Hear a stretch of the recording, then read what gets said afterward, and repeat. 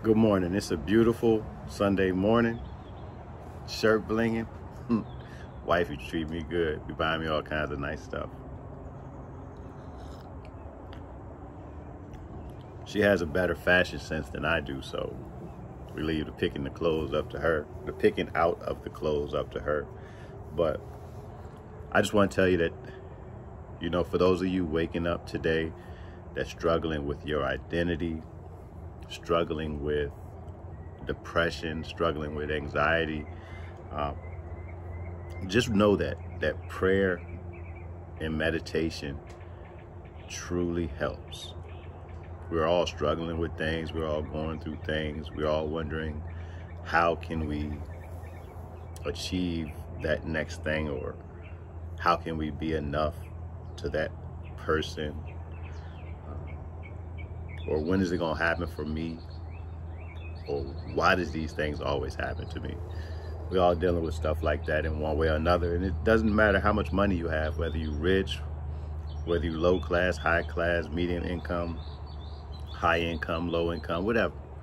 Everyone's dealing with these same similar issues. So I just want to really encourage you. This is for you.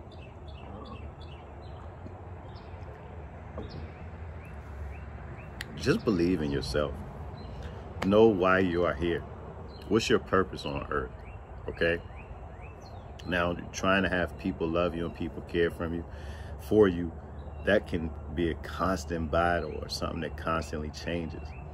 What's not going to change, or what should not change, is your faith, your belief in yourself, your core value systems, the ability to identify who you really are throughout whatever issues come your way. You got to know your standing or your state in Christ. Know where you're at. Know your true identity. Know that you are a king. Know that you are a queen. Know that promises has been made to you that won't falter. God said. That's pretty much it. God said. He said in the word he would do these things in your life.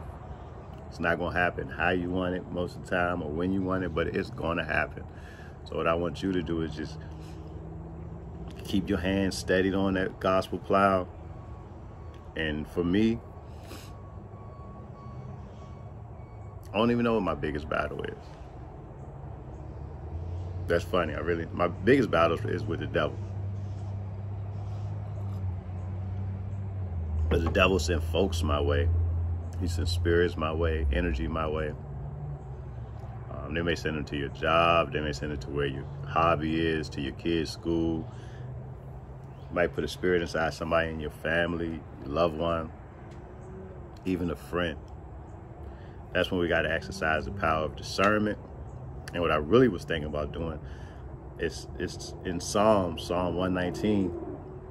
For those of y'all that have trouble or struggling praying, Psalms 119 has a whole lot of good tidbits in it that can help guide you through your journey. So that's what I really want to do, is start taking time reading some parts of 119. It's super long.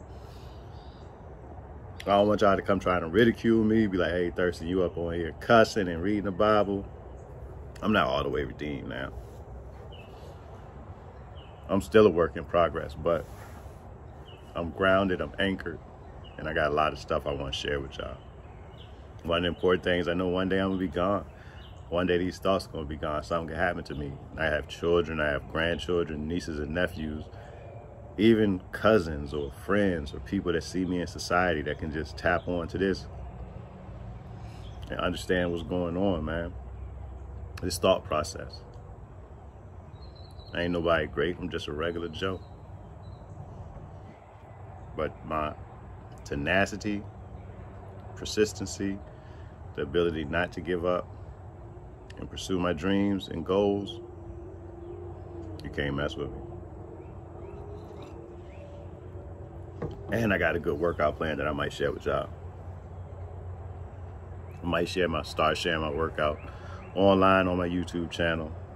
But just know, as you wake up this morning, brush your teeth, comb your hair, or put lotion on your scalp, whatever you do,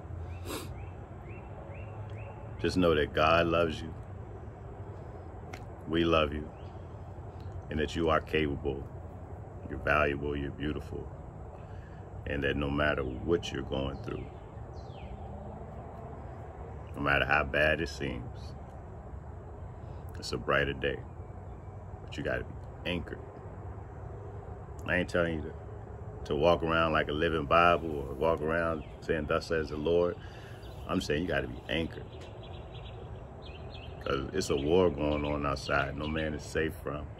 And you can run, but you can't hide forever from these, streets that we done took. You walking with your head down, scared to look. Hold your head up. Because there ain't no such things as halfway crooks. They never around when the beef cooks in my part of town. That's for my old heads. If you're an 80s baby, listen to that Mobb Deep, you know what I'm talking about. Be blessed, stay heavily motivated, stay humble, and be you.